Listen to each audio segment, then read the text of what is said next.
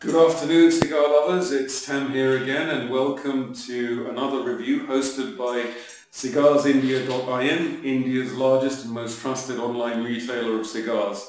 And today the boys have given me a challenge of reviewing these babies. This is the Rafael González Petit Corona, and this is the box it comes in.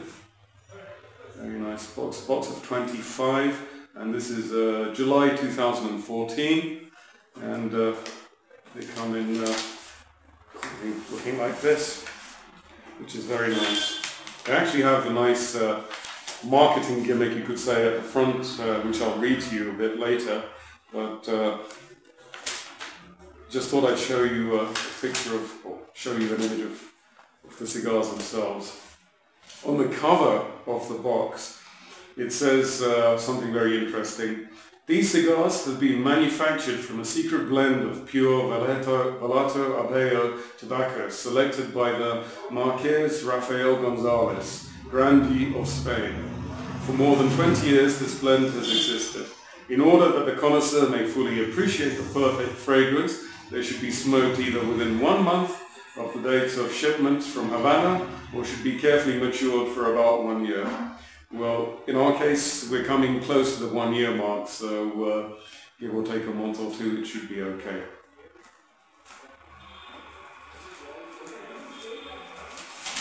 Just pick out a cigar from this.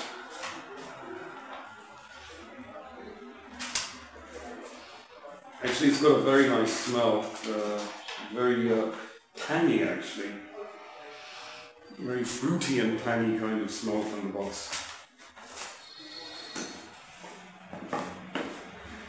The cigar is actually constructed very well. There's no issues about construction. It's got a nice colour to it. It's not veiny. It's, is it on the slightly firmer side? No, it's kind of medium firmness, so the draw should be okay. Should be a slightly firm draw, but I don't think that should be a problem. This is a 42 by 5 1/8 ring, 42 ring gauge by 5 1/8 inches in length, and it's a Pareo shape. Going by the smell and just the pre-light draw characteristics of the smoke,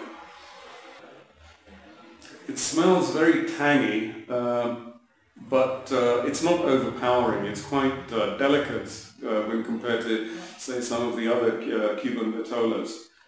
Pleasant nonetheless. I'm not getting too much of an aging on this, as it was released in 2014. There's no kind of bookshelf, no leathery quality. It's just very tangy.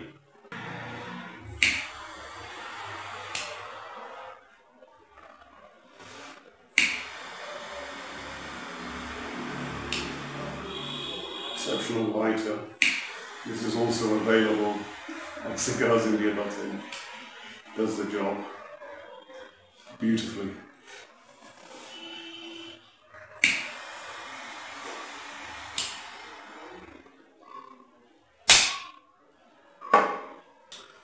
Initial views on this, it's there's nothing spicy or peppery about this. The tan has gone. What I'm actually getting is a lot of floral notes coming through. Again, it's a fine line, and if you check out my previous reviews where I've commented on the fine line between something which is green or vegetal and floral, I think what we're trying to do is describe it and try and pinpoint that particular characteristic of that greenness, you could say. This is more floral. There's nothing unpleasant about it. And unlike, say, the Cohiba, which has that grassy, sweet grassiness or hay kind of quality, this certainly doesn't have that. This is much more herbaceous. Okay, some of the spice is just picking up now, but again it's a very toned down smoke compared to some of the other Cuban varieties. I'll just let that settle in and just go into a bit of a history again on this particular vitola of cigars. Now, for such an amazing description on the front of the box, and also historically, and I think they may still have these in the other models from the Rafael González range, they actually had a picture of the Earl of Lonsdale on the lithograph, which was over here. That seems to have been replaced. The company wasn't actually, hasn't been around for that long a period when you compare it to, say, other Cuban marks. It was founded in about 1928, and it was predominantly for the British market. Now, I don't know whether this is a sales or marketing gimmick, but according to legend, it was believed it was created, as it said in on the rubric of the box, by a Spanish aristocrat by the going by the title of the Marquess of Rafael González. And the view is that that may actually just be a marketing gimmick, but if any of you eagle-eyed viewers may have some more information on that, then that would certainly be appreciated if you could share it with us. But that's the view. It could have been founded by a Spanish nobleman, or it was just a marketing gimmick. Either way, the cigar was launched, and it had a fairly steady history. Having said that, after its inception in 1928, it was taken over between the 40s and the 50s, and it was part of various other lines of cigars, which I'll be going on to now. So it had a steady rise up to the revolution, the Cuban Revolution, and pretty much in the 1960s, early 1960s, they were actually discontinued. And then again in 1965 they were resurrected, and they were resurrected by the Rey del Mundo factory, and they were made as a sister brand to El Rey del Mundo cigars. So the interesting thing about this is it shares some similar traits with the El Rey del Mundo cigars, and perversely the Monte Cristo range of cigars as well. So there are some profiles, taste and aroma profiles in the cigar, which are, there's a sort of common gene between them, Monte Cristo and El Rey del Mundo.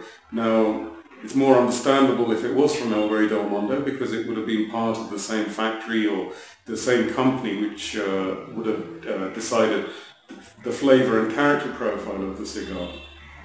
After that merger, and during the 60s and 70s, this was generally regarded as a connoisseur cigar. It was always very much in demand, production was always very limited, and it was recommended by the great and the good. Even cigar aficionados like Zeno Davidoff recommended the Rafael González as a connoisseur cigar smoke. The spice is picking up. The aroma is nice. It's very, again, kind of tangy. I don't really know how you can, unless you smoke the cigar and say, I'm getting some kind of pungency, some kind of citrusy flavor or aroma coming out of smoke. That's what I'm sort of getting with the smoke at the moment. Some of the spicy qualities have picked up, but still, compared to other cigars, it's very toned down. Now, I say that it has picked up in terms of spice, but this shouldn't be viewed in the same context as the other cigars within this line. This particular Vitola actually has some unique characteristics which are not shared by the other particular varieties in the Rafael González range. Again, I'll be getting to that further down the line, but for the moment I'll just give this a few puffs and see how it settles. Okay, we're pretty much halfway through the cigar, and one thing I did discover was that this is a cigar that needs to be smoked fairly gently. Unfortunately, me being a very aggressive smoker, I tend to puff on it quite frequently. That overheats it and can produce a slightly harsher tone, which I was experiencing. I've stopped that and just give it a few moments to relax before I puff on it again. And I found that the subtle flavors are coming back. So the idea with this cigar, being gentle, mild cigar or a beginner smoke, treat it with some respect as well. So I would suggest that you smoke it in a measured way, fairly slowly, and don't aggressively puff away on it, because that always, or through this experience, I just got the harsh characteristics and none of the other pleasant, subtle nuances which I was expecting. So just to recap on the brand itself, it's always been regarded as a high-end brand, and all totally handmade, except for the Panatella Extra, which I think is partially machine-made. Now the characteristics generally of the, excuse me, the Rafael González, excuse me, is that they are considered have a suave taste. They're certainly floral. They have some herbal and mellow qualities. There is a woodiness to them, and some honey sweetness coming through them at some point. Now this perhaps may be the reason why I say there's a certain tang to it, but that could be the herbal qualities or the woody notes blending with the sweetness coming from that from the cigar itself. So this combination may produce that kind of tangy quality, which I've just given a broad term to, but identifying it and breaking it down further, they may be the actual inherent broken down qualities of it. Floral, herbal, mellow woodiness, with a honey sweetness coming through. Also with a mild tobacco aftertaste coming through on that. And this is, I think, what differentiates it from the other Cuban vitolas, in that the tobacco characteristics are more pronounced. Here, in this particular brand of cigars, they tend to be less pronounced. So there is an opportunity for these other subtle flavors to actually come through. In terms of aging, generally the most subtle, most of the flavoursome parts of the cigar come from cigars which have been aged for about 6 years or so, 5 to 6 years.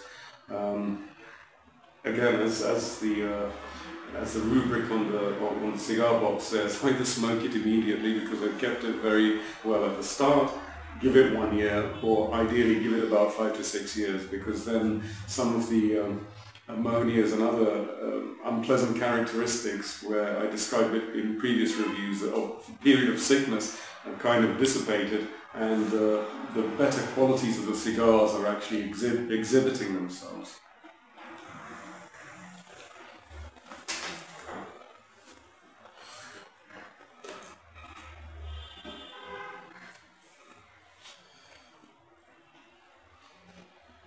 Do a single puff and take it slowly, and just let the subtle flavors come through. Now, going on to this particular vitola compared to the others in the range of Rafael González, this is quite interesting because this is actually slightly more tannic than the others in the range of Rafael González. Nevertheless, it does have characteristics of your typical Rafael González cigar. It's just a bit more potent than the other varieties.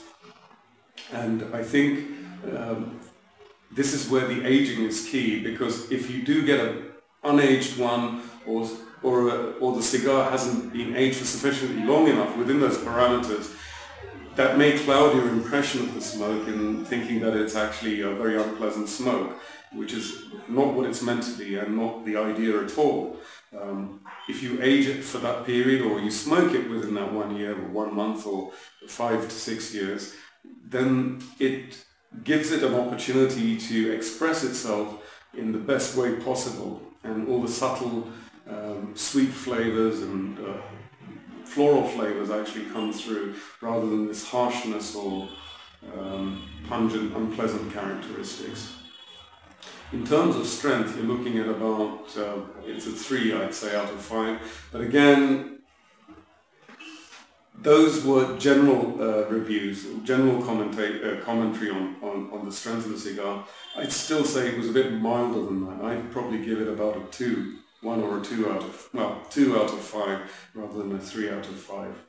Really, it depends on your own taste preference and your own palate at the end of the day. If you like stronger cigars, this will seem much weaker than it actually is. if you're used to non-Cuban cigars or very mild smokes, then this would certainly seem a lot stronger. So it's really up to you to decide. So in that way, I'd suggest you please try one of these and give it your own view, but I'd say between 2 and 3.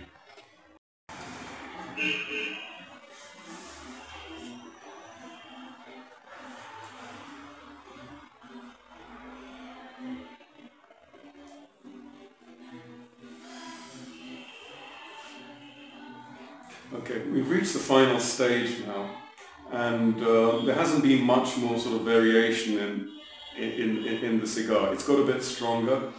I've been forcing myself to smoke it gently rather than puffing away on it aggressively, simply because the harsh characteristics were easily picked up on this, so turn it down.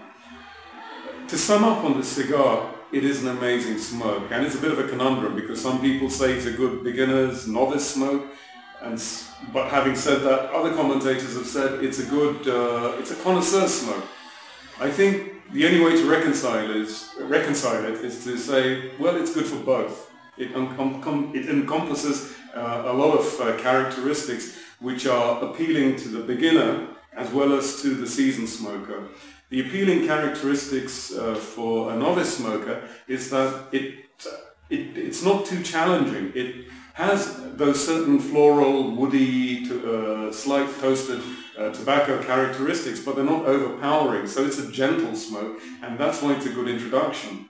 But because of that, and the subtleties and the nuances in the smoke, it's also very appealing to an intermediate and a seasoned smoker, but depending on the time of the day. For me, this would be a good mid-morning smoke. In fact, you could actually, or personally I could smoke this even without a meal on an empty stomach. It may get me a bit sort of dizzy, but generally it won't have too much of a deleterious effect on me. So it offers that range of choice. The price point on this is also very appealing. It's about 750 rupees. We have a few hundred more than some cheaper varieties, but what you're getting is a very sophisticated, very accomplished cigar. So it's well worth that few hundred rupees premium on this, simply to enjoy the whole experience if you're new to cigar smoking. In terms of marks out of 10, as a seasoned smoker I'd give it about a 7, but as a beginner I would give it about an 8.5, because it offers more. If this is the first time you've actually smoked any cigar, and this is your first cigar, it offers so much, but it helps you concentrate your attention on the cigar. It doesn't really need much accompaniment. It certainly wouldn't be a cigar during for afternoons or for evenings, because it does have a delicate palate. Even though this particular model is certainly stronger, you could say, than the others within the range of Rafael González. So I covered the price point, covered the marks out of 10. All in all, a very good smoke. Offers more to both a seasoned smoker and to a beginner. Hope you like the review. Hope to see you again. Please do subscribe on the YouTube channel. If you have any constructive criticism or any comments that you'd like to raise, please feel free to do so. The gentlemen at Cigarsindia.in also are on Facebook, so please give them a like on that, and they're also on Twitter. Once again, thank you for your time. Hope to see you again soon.